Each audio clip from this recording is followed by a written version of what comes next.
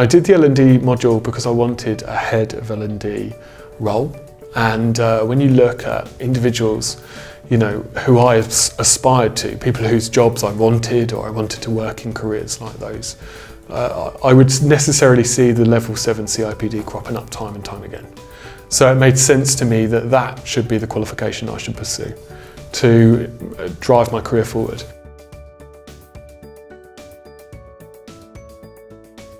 My role now is dealing with clients in an L&D space, so I do L&D consultancy. I have about 80 clients from all the way from very small startups all the way to very, very large multinational and global organisations. And they all seem to be facing relatively similar issues, installing learning cultures, enacting change and making sure that their staff take on responsibility for their own L&D, their own learning development. So ownership of your own personal learning development is a big thing that I'm working on.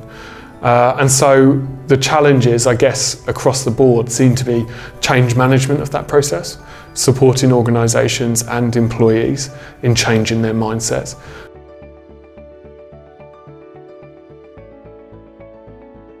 So the impact on my career has been enormous. It's hugely influential to have the CIPD level 7 on your CV. And I did it because I wanted to move into a head of / manager role. I've actually moved into a consultancy role, so I have changed careers in the year that's passed since I did the qualification, for better, for much, much better. And I would put almost all of that change down to having completed this qualification. It's made an enormous impact on my career.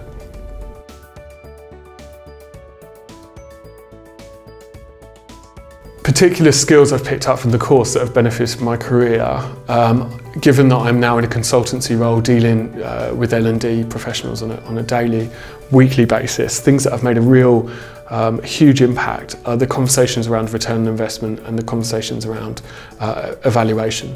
So this course looks at holistically the whole process of L&D, from designing to delivering, evaluating, the whole training cycle, and it's that last part that makes a big difference with my clients. So I feel now empowered to have those conversations, lead those conversations, and really make a difference with my clients.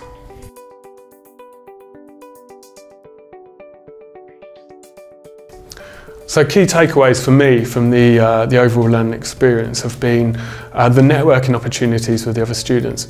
It wasn't just an opportunity for me to find out who they were and who they worked for. I've actually sustained those relationships long term. So it's a year now since I did my qualification, and I'm still in contact with quite a few of them. And also, I'm still in contact with the lead tutor. I now would consider him a friend. I don't know if he'd say the same, but we have a great relationship, and he helps me, he coaches me, and he does that because we're both L&D professionals. It was also really helpful to watch other people train. So, you know, you don't ever get another opportunity to watch 11, 12, however many people are on your session, deliver training and be able to take pieces away. So it was excellent to be in an environment with other trainers. Was extremely helpful.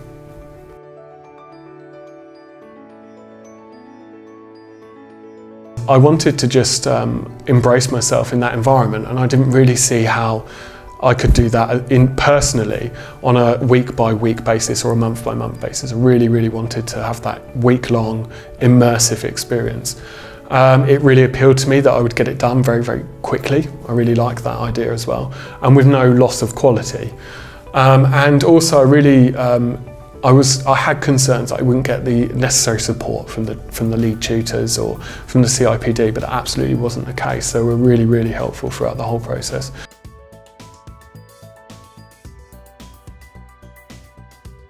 So tips I'd give students who are thinking about embarking on this particular qualification is work really hard, because you'll get more out of it. The harder you work, the more you'll get out of it. Really embrace the networking opportunities and keep in contact with your fellow students. I have some great relationships at the back of that. And also just consider that there's going to be presentations, there's going to be an assessment, there's going to be a written assessment. None of that should come as a surprise, and you should be well prepared for that. And if you are, you'll really enjoy it. Don't it shouldn't be a stressful experience, it should be an enjoyable experience, and your preparation is key in that.